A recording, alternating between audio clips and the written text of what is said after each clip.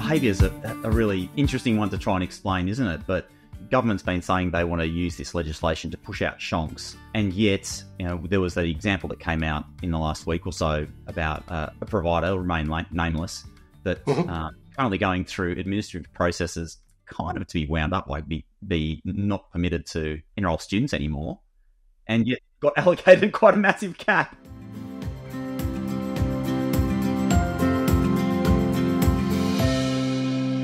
Hi, I'm Dirk Mulder, founder of the Koala News. I'm coming to you from Wajak Noongar country. It is just south of Perth, Western Australia. And g'day, I'm Rob Malicki. I'm the CEO of the Global Society. And Dirk, I'm laughing because I've just come out of a presentation to a whole bunch of Year 10 students, and I'm alive, so I'm feeling pretty good right now. Nothing like a bunch of 15-year-olds to get the blood pumping, eh? Definitely not. Like, it's the toughest audience out there. So much to discuss this week, and of course, like AIEC coming up next week, which I'm sure we're going to get onto. But maybe, Dirk, the place to start is on the countdown. I saw a great article in the Koala this week from Tracy Harris, 78 days to go. And of course, by the time people are listening to this podcast, 76 days to go until T-1. T-1, till implementation of this, of whatever it is that we might see, or certainly the date in which the government's wanting to go live with this, which is 1 January. So yeah, not long to go now. Not long to go. And very good article from Tracy Harris. Maybe let's jump in there because, of course, the report from the Senate committee into the ESOS bill has been tabled, and there's a bit that's come out of that, hasn't there? Yeah, that's exactly right. So, look, it's probably been reported on widely, but for those that don't or haven't read it or gotten up to speed with it, the Senate Inquiry Committee for Education and Employment had 4 sittings. I think most people are probably aware of that. There were 2 extra ones scheduled in there, and certainly the 4th one was very unexpected. So it was delayed, and then the reporting was meant to be around the 8th of October or around that point. So the interesting bit, I guess, is that it was tabled a day late. So it was due, I think, on the 8th, and it was actually tabled on the 9th. That made it really skinny for the Senate to actually debate on it. So normally, I guess the normal process is, something gets tabled,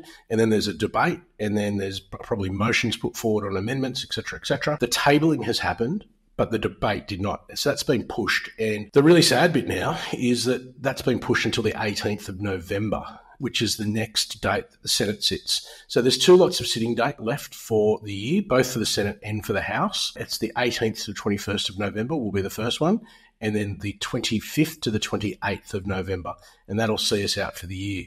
So at this point, if debate happens on the 18th, which, again, we will all be glued to a document called the Order of Business, which is normally released either the night before or the morning of, to see whether it's actually scheduled for debate. If it is, and if you look at the report itself, and we've discussed that report, but obviously Labor's looking to pass the report with as minimal changes as possible. The Coalition have criticised, I guess, the building of the legislation, the drafting, and the way in which the government's gone about managing international education and migration. However, there's been a lack of recommendations, I guess, from the Coalition. So there's a bit of a black hole there in terms of what the Coalition might be looking at. The Greens have come forth, and they've been really consistent. So look, if there's anything fair to say about the Greens in this situation, is Senator Faruqi, who's the Greens senator who was on the committee, was pretty consistent in her line of questioning through the inquiry, and that report matches that. So there's a real consistency there.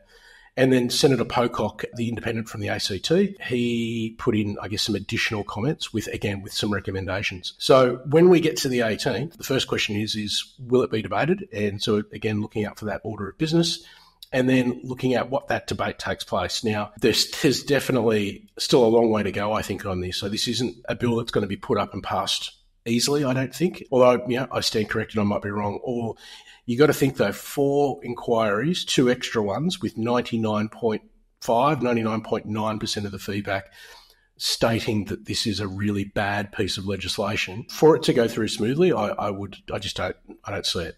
So then the question becomes I could provide quite a succinct summary. When the report dropped and you put out an email to the industry, once again, mate, thanks for doing that, because that just straight away I knew exactly what was going on with this critical piece of information. But I read through all of the recommendations, read through the whole report, and I think I could summarise it in 2 simple ideas. The first one was Labor patting themselves on the back for doing a good job and saying this thing should be passed. and everyone else basically calling this a piece of that that needs to be amended and scrapped altogether, something like that. So if you haven't read the detailed summary that Dirk provided, I've given it to you there in about 10 seconds. Of course, Dirk, we all know how these things work. Given the extraordinary consultation that's taken place, or lack thereof, we all know that this is going to drop at the last possible minute, the 28th of November. Probably we'll find out what our fate is. Well, wouldn't that just be perfect for everyone? So don't forget, Rob, this has got to go, if there are amendments, this will need to go back to the House for ratification as well. We possibly are looking at, if this bill does get through before the end of the year, we're possibly looking at not even that first sitting period for it to pass. It may end up coming down right to the 11th hour in that second period,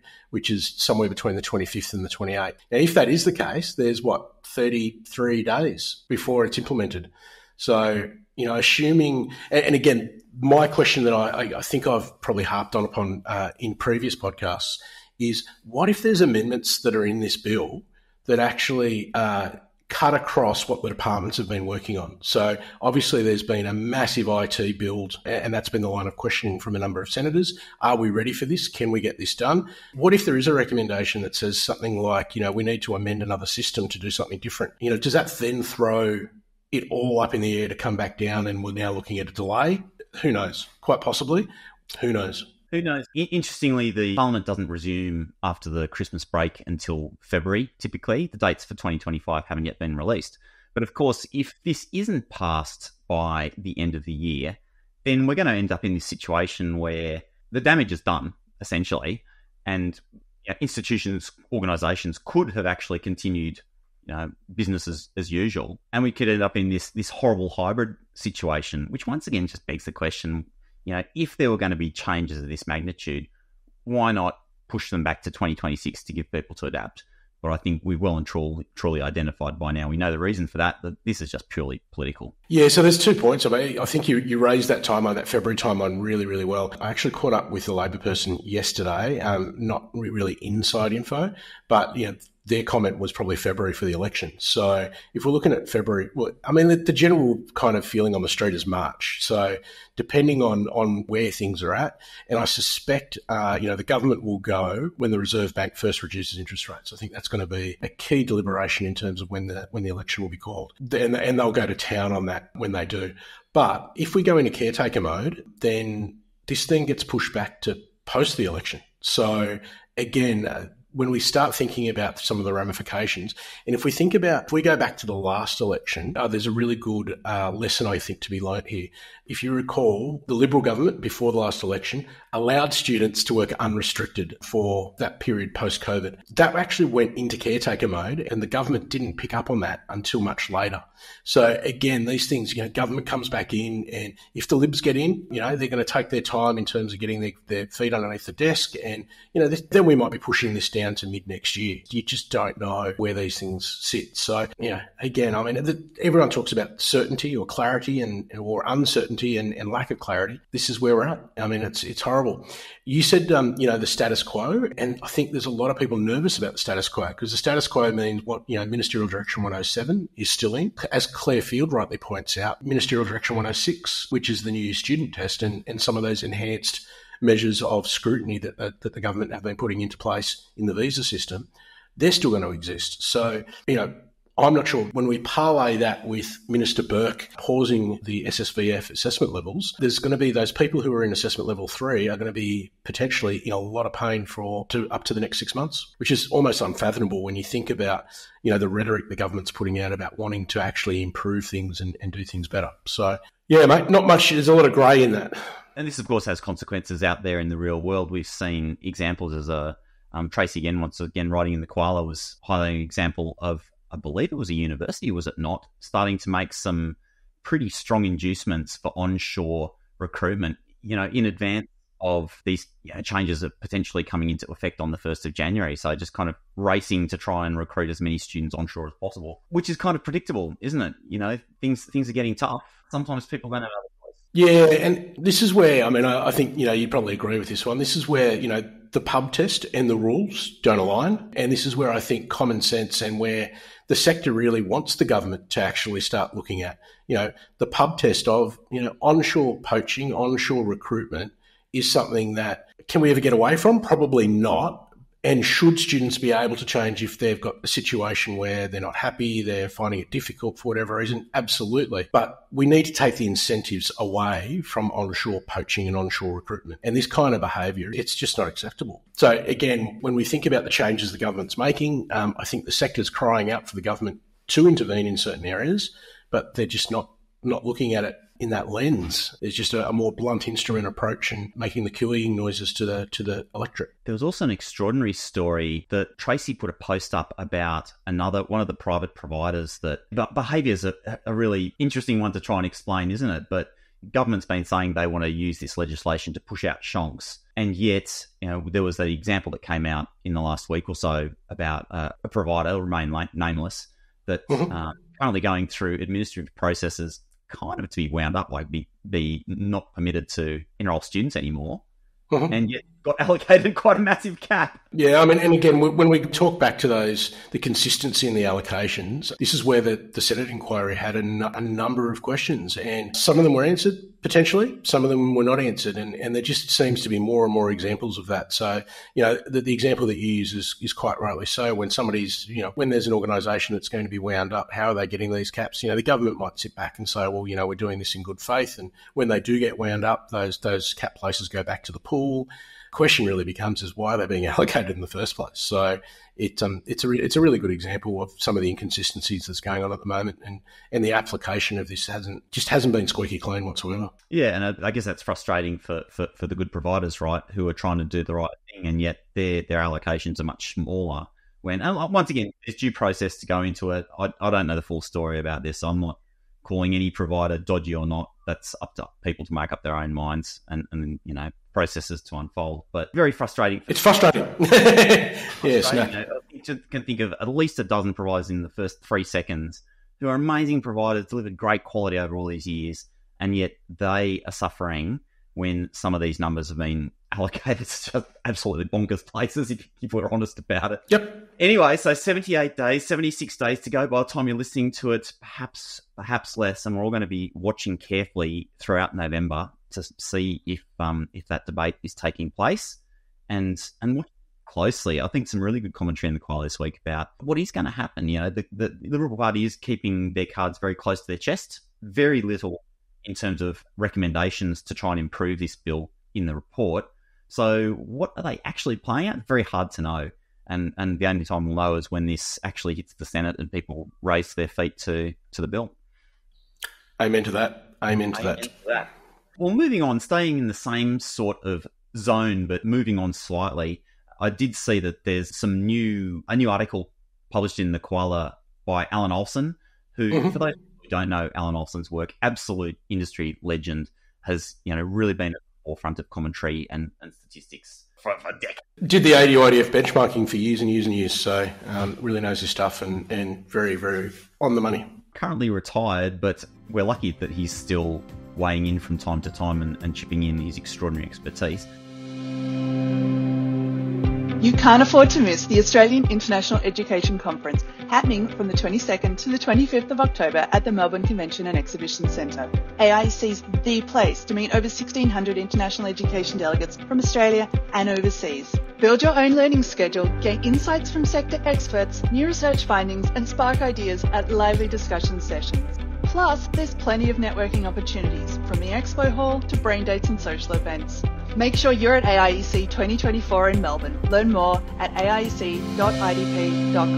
Tell us about what Alan's been writing about this week. Yeah, so Alan sent over a piece just a couple of days ago, and it was based around a piece that was done probably 2 weeks back, where the ABS released some data on international education as an export. And I always find this discussion fascinating because let's just cut to the chase. Those that are pro-international education say, it's all export revenue. What are you talking about? Those who are anti-international education say, half of, there's a larger amount that is actually generated onshore, so it's not export revenue, et cetera, et cetera. The ABS tried to define that a little bit better, which, again, is one of those things. So I'll read you a paragraph of Alan's piece because I think this kind of says it all. Classification of international education as an export does not mean that all expenditure by international students is funded from overseas. ABS suggests that around a quarter of the total expenditure of $50.4 50.492 billion. 50.492 billion, or around 13 billion in the 2023-24 financial year, is funded by international students working in Australia or for Australian employees. So I think we're now getting a definition, and hopefully a fairly clear one, that 3/4 is actually export revenue, and when we talk about the whole pie, and about 25% is not.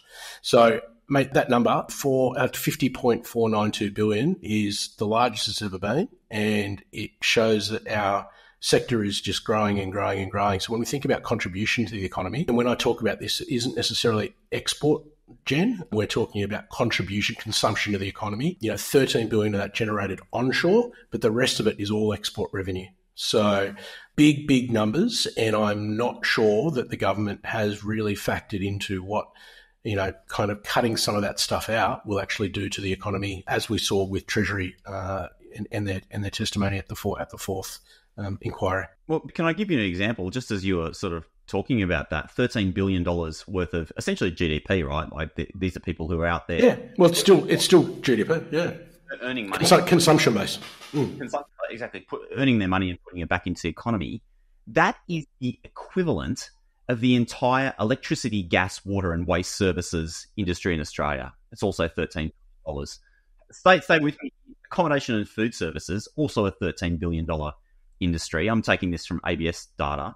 Administrative and support services, also a $13 billion industry. So literally, we start to impact that. And we're talking, in its own right, the contribution to the national economy that international students are making is as significant as some of these major areas of our economy. Surely saying that it doesn't count as export revenue, therefore we shouldn't be so concerned about it as an absolute load of... Yeah. But, I mean, even taking that 13 billion, without sending that, even taking 13 billion out, what's that? 37 billion or something, in terms of export revenue. That's still massive. It's what our entire sector was, a number of years ago. And that's just the export component of it. So again, when we start thinking about this, I start quaking in my boots as to, what this means for the economy and where this might lead over the next couple of quarters as numbers start coming off, as we're seeing. Yeah, absolutely. Let's maybe turn to some of the more positive news. Also, positive news to see Alan Olsen's still delivering the goods for the sector. Report. Get on the koalanews.com and check that out. But New South Wales has announced the finalists in its International Education Awards, which is always a nice time of year to see the great work that the sector is putting out starting to be recognised. Yeah, that's right, Rob.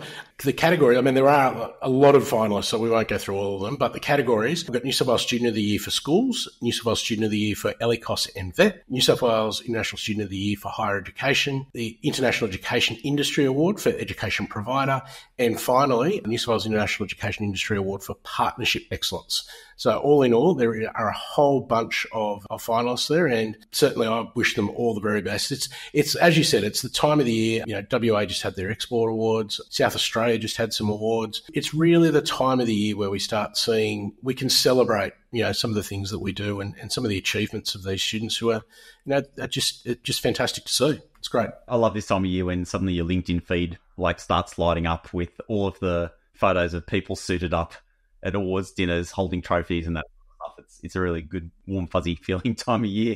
And speaking of warm and fuzzy, we're about to go into the warmest and fuzziest event of all, which is AIEC next week.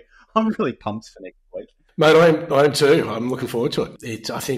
Can I say it's been a long time coming? I feel like we've been building up to this for a while. And, certainly for me being based over here in Perth, it's going to be really nice to be back on the East Coast and reconnect with people face to face. I feel like it's been a long time since that's happened, so it's going to be really, really good. As we've spoken about in previous podcasts, the program is fantastic. We've seen some of the work behind the scenes and all the work that's gone into it. The sensory room for the first time, the amount of, I looked on the app last night actually just to start planning, and the amount of exhibitors that are there, it's mate, it's going to be a great few days. I'm really, really pumped, really looking forward to it. Exhibitors including you and I, Dirk. Indeed. Global Horizons Koala News booth. You're going number 86. 86, folks. You won't be able to miss us, put it that way. We're not going to let any more of the secret out other than that, but you'll come and you'll find us and you'll see us. That's what we can promise. I'm going to be podcasting quite extensively from the booth. I've been busily lining up interviews over the last few days. I'm so pumped, to be honest, mate, because having this opportunity, I get 3 days just sitting down and talking with like some of the best people that this industry has, picking into the travel stories, the experiences, the career advice and that sort of stuff. I'm extremely excited about what's coming up. And outside of the being on the conference floor, exhibition floor itself and podcasting there, I am going to be wandering around with my little mobile recorder. So if you see me and my Cobra coming wandering up to you at some point, be ready that I might have a question for you about how your conference experience is going. And you too, dear listener, can also appear on the Global Horizons podcast. So I'm really excited to be starting to dig into some of those experiences that people are having at the conference as we go. And mate, the other thing you put me onto, I think, was the fun run. Oh, yeah. Fun run, which is which day? Wednesday morning? Something like that. Yeah. Wednesday morning, I believe. Yeah, because Wednesday morning, being run by Acumen. You can find it just by Googling AIEC Fun Run and you'll find it. 5K fun run just to raise some funds for charity. I'm looking forward to pulling on my running shoes and getting out there and getting at least a little bit of exercise next week in between everything else. Well, I think I might see how big Tuesday night is before I make that commitment. It's very wise and seasoned, experienced conference goer, Dirk. Very wise. Well, before we wrap up, Rob, the NCP have just announced their new advisory committee, and Trevor Goddard has written that one up. Congratulations to the following people: Grace Corcoran, who's a diplomacy program lead at AsiaLink; Nicholas Farrelly, who's a PVC at UTAS; Jessica Gallagher, who's Deputy Vice-Chancellor at Adelaide University; the one and only Phil Honeywood, the CEO of the International Education Association; Renee Latty, the Chief Executive Partner at King & Wood Mallisons; Ashok Mysore, member of the Victorian Trade and Investment Advisory Board; Mr Luke Sheehy, CEO of Universities Australia; Peter Verghese, Chancellor of the University of Queensland; Luke Sheehy, CEO of Universities Australia; Peter Verghese, the Chancellor of the University of Queensland; Eleanor Williams from the ANU Indonesia Institute; and Hayley Winchcombe, Engagement Manager at Mandela Partners. Provide a little bit of context on this collection of people. This is a really good advisory group in my view. Obviously, we have a couple of pure learning abroad specialists amongst there, but then also some senior international educators and senior university staff members who have got a deep experience in learning abroad over the years too. Jessica Gallagher used to look after learning abroad. I used to manage that section of learning abroad at UQ many years ago. Like Grace Corcoran, former NCP New Colombo Plan scholar, same with Hayley Winchcombe. So some really good people on this, and including Peter Verghese, who is currently Chancellor of the University of Queensland, but was also the Secretary of DFAT, Department of Foreign Affairs and Trade, when the New Colombo Plan was introduced back in 2013 under Julie Bishop as Foreign Minister. And so what I really love about this collection of people, it's a bit of the old and the new, bringing in people who've got a real connection to the historical importance of the program and where it's come from, as well as some people that are going to be more future focused. And to be honest, having been part of the original reference group and planning of the entire NCP over 10 years ago now, I really believe that programs kind of have to evolve or die in some way. And so I really think this is amazing that under Tim Watts, who's the Assistant Foreign Minister, they're conducting this review. They've brought in a new advisory group.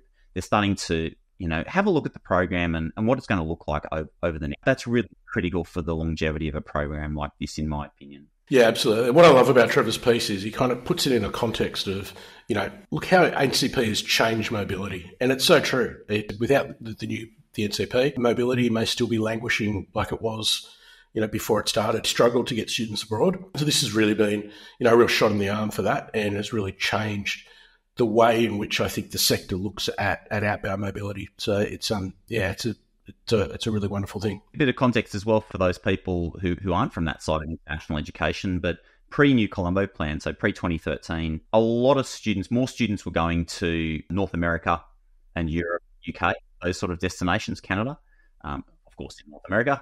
But since then, we've seen a dramatic shift to the Asia Pacific, and that's been driven, I'd say, almost entirely by the New Colombo Plan. And this is really about increasing Australia's regional expertise, building the people-to-people linkages, enhancing language skills, building those connections between organisations, Australia and across our beautiful region. And so the NCP is like this critical piece of Australia's soft diplomacy. And I'm really heartened to see, the quality of people that are on this advisory group. And for those people who are interested, who are on the learning abroad side, or really appreciate Australia's role in the Indo-Pacific and our place in the Indo-Pacific, there is a consultation open right now. It's open. It just seems like everything in international, it's not open for very long. It's open until the 1st of November, but you have an opportunity now to provide your feedback on what the New Colombo Plan may look like into the future. You can simply Google it, New Colombo Plan NCP submissions, and you'll find it very, very quickly. You can submit up to 1,000 words, and there's a number of questions on the DFAT website that they're looking to answer, things around how they can continue to evolve the program, the role of languages, and other things like this. So once again, we've seen how important it is this year to make your voice heard. You do have another opportunity to do so.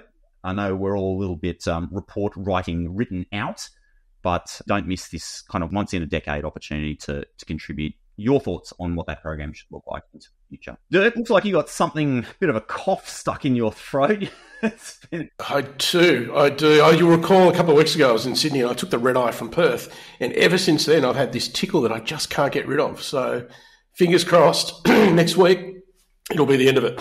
Well, mate, it's been great to chat with you. And for those of you listening along, of course, for all of your news about Australian international education, thekoalanews.com, and make sure you follow along on LinkedIn. That's the first place that you're going to see all of the breaking news around Australian international ed. And, oh, mate, I've got to say congratulations. I saw that you just blasted through 6,000 LinkedIn followers. That came fast. It only feels like yesterday that we went through 5,000. So that the last 1,000's been really good. And, mate, it's really humbling to think 12 months ago, or a little bit over 12 months ago now, but this was all started. It's been a really quick uptake. So thank you to everyone out there who reads the Koala and who engages with it. It's really, really appreciated and humbling. Thanks to you, Dirk, because we wouldn't be up to date. And I reckon this year, without that service and with Campus Morning Mail having sort of quietly closed down last year, I honestly don't know how this industry would have been staying up to date with all these critical changes. So, a massive congratulations to you for the great work you've done this year, because we would have just been operating in a void otherwise.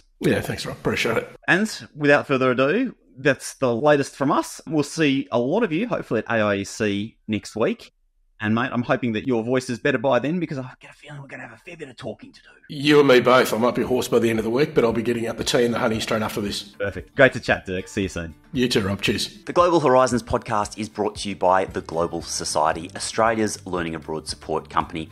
For about 10 years, the Global Society has been supporting Australian learning abroad teams with technology, training, consulting, strategy, marketing, you name it. We all know that learning abroad is time-consuming and complex, so if your team could use a little bit of extra support, reach out to the Global Society, globalsociety.com.au. Today's episode was recorded on Garigal land in Sydney, and we pay our respects to elders, past, present and emerging. Thank you. See you next time.